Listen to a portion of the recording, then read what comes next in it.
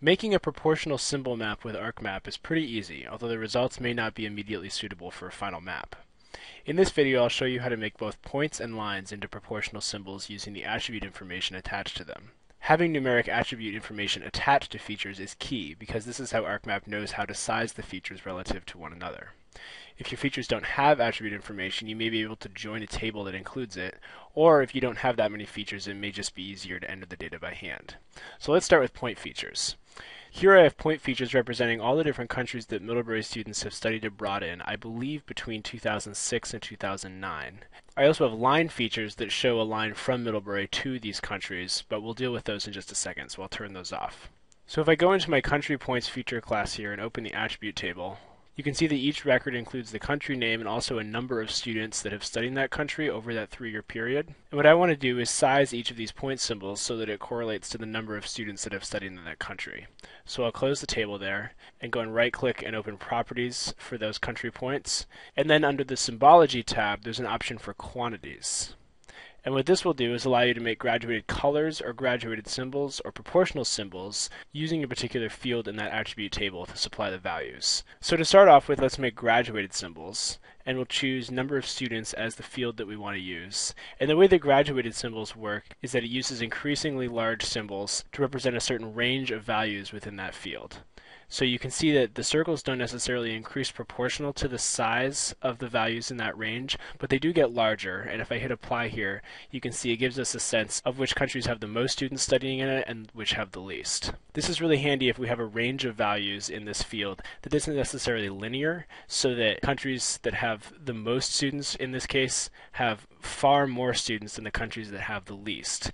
And you can see that if we were to come over here to proportional symbols, and choose number of students as the value, this is actually going to make circles whose size is proportional to the values in that field.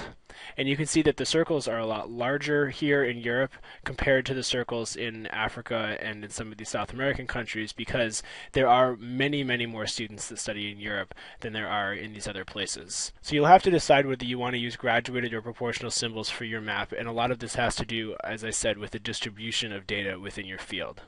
So for this, I'll use proportional symbols, and you can see that the option here is to set a minimum value, and then it will just base the size of the maximum circle on the size of that minimum circle. So if I was to change that size, maybe increase it to 6, you can see my maximum circle size has grown dramatically, and I got these very overinflated circles on my map.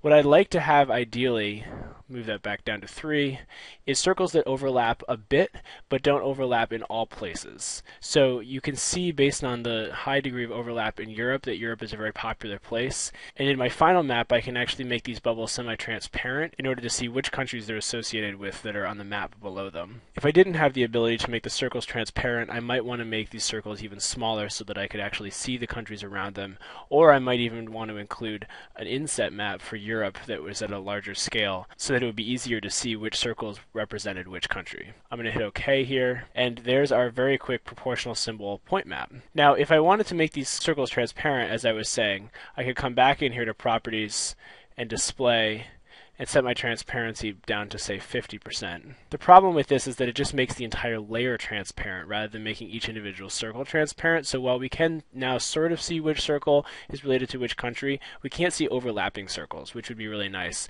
And in order to do that, you have to set individual object transparency within Illustrator. So it would be good right now to export this map to Illustrator with no transparency, because remember that if you export with transparency, it will rasterize these features, and we don't want that. So I'll make that transparency back to 0%.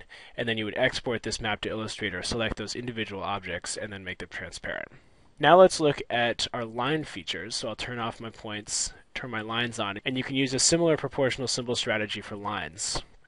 So if I come in here to Properties for my country lines, and go to Symbology and Quantities, under proportional symbols I can choose a value field, then I've got this same field called number of students. And then you can also set a minimum value and a maximum value.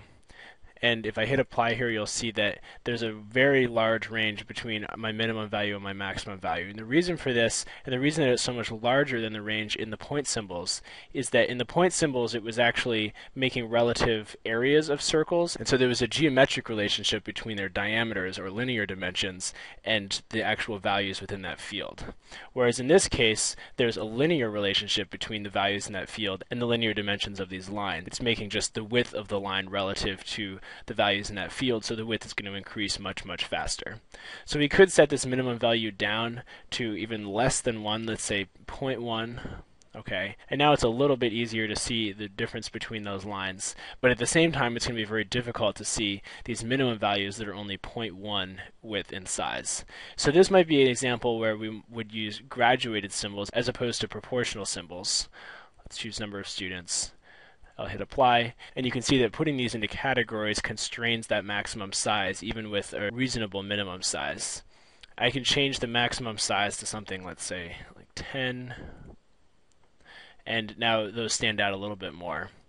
We could also increase the number of classes, so if I wanted this to be more fluid breaks, I can make many more classes, let's say 32 classes, and now it would nearly be proportional symbols. There are so many different classes in here that it's really increasing very incrementally from one to the next. The problem with using proportional symbols on lines, and especially where you have a very dense map with a lot of lines like this, is that it's just very difficult to read, especially if they're all converging on a single point. You really need to spend some time organizing these lines by hand, and it's very difficult to do that within ArcMap. So while ArcMap can give you a good start, imagining what sizes you might want to use for these proportional linear symbols, it's really not that well suited for making final maps that use proportional symbols with lines in most cases. So you may either want to use ArcMap as just a starting place for calculating these widths and getting a sense for how this constellation of lines will work on the page, and then export it to Illustrator in order to do some final touch-ups, or you may just want to do away with the ArcMap process altogether and construct your proportional lines right in Illustrator using some tools that I'll show you in the next video.